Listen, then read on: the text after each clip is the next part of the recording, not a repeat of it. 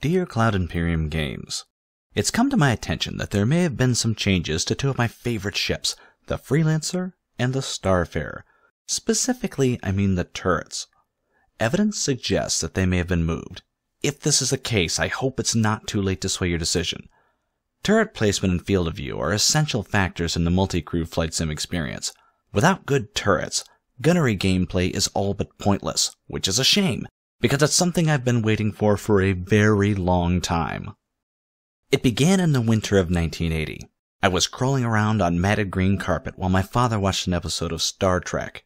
It was then that I realized I could, in fact, have been crawling around on the floor of a spaceship instead, and that sounded totally boss. In 1994, I discovered flight sims, specifically X-Wing and Wing Commander. Immediately I realized the potential of a multi-crew ship with a tail gunner. Then, gradually, I began to wonder how long it would take before I could run around on one of the big ships, man the turrets myself, maybe land on a planet for some shore leave and a quick homicide or two.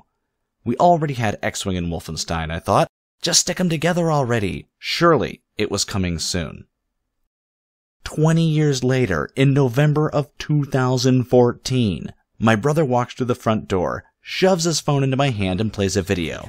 The video was a commercial for the MISC Freelancer. It had a manned tail turret. Finally, somebody promised a game that combined space sims and first-person shooters with multi-crew ships and tail gunners. Unfortunately, you waited until a time in my life when gaming was almost entirely replaced with responsibilities like child-rearing, home maintenance, and yearly proctological examinations. And I forgave you for that. I forgave you because, at long last, I saw the promise of a first-person multi-crew space sim. Finally, I could pass the controls off to Chewie and run for the turret. Then I tried sitting in some Star Citizen turrets, and they were, not beautiful? Some, like the Hornet and Gladiator, just kind of made me feel like a backseat driver. Others, like the Redeemer, felt more like looking out of the footwell of my car. It nearly crushed my dreams of shooting TIE fighters out of the equivalent of my bedroom window. And it would have, if it weren't for the Freelancer and that beautiful tail gun. It was perched so far back it seemed to teeter off the edge, affording a huge field of view that included a commanding presence above the cargo door to warn off would-be thieves, assassins, and Girl Scouts with overpriced Thin Mints. Hello. Then came the Starfarer, with two beautiful ball turrets dangling off the back. Two nearly transparent spheres with, presumably, awesome fields of view. Of course I bought one immediately. Yeah. Now, two disturbing images have come to my attention. First, I see a video posted by YouTuber Teller. In it is a Freelancer model found amidst the wreckage of the Disco Lando leak. It shows the aft turret on the Freelancer redesigned and moved considerably closer to the front of the ship. The second was a Takatsu Starfarer model included in a recent patch which was brought to my attention by YouTuber BuzzKiller09. This model was missing the rear turrets entirely.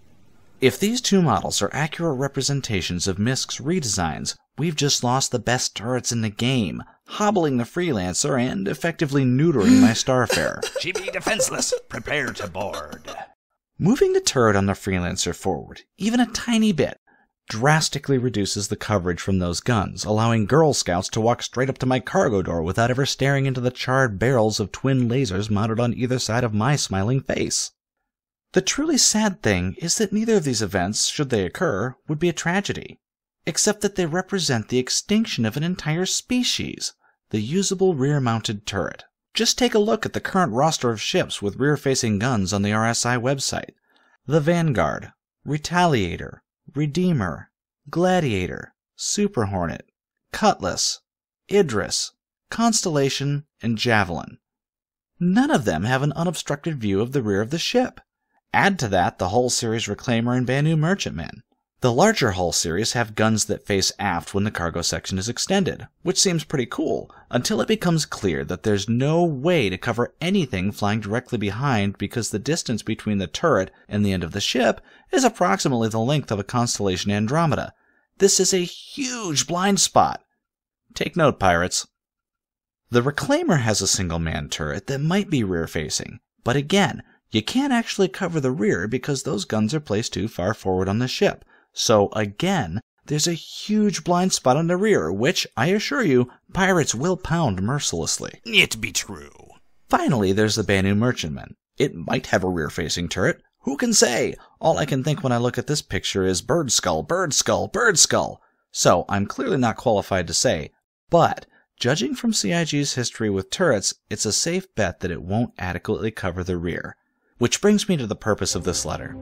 To everyone at Cloud Imperium Games, I just want to say that you guys are doing a great job, and in nearly every respect, I love your work. But please, I beg of you, leave the Freelancer and Starfarer turrets where they are. I have been waiting for them for more than 30 years. I don't think I can wait 30 more. Thanks very much for your time and consideration. Sincerely, Jim.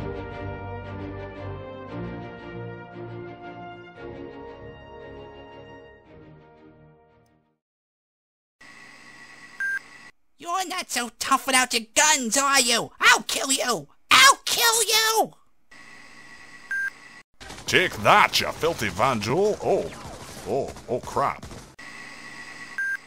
Well, hey there, pirate, what's happening? Oh, I do be thinking it's time to plunder. You said doobie. You know what I be meaning. I want to plunder some booty. Oh, well, I'm out. Here.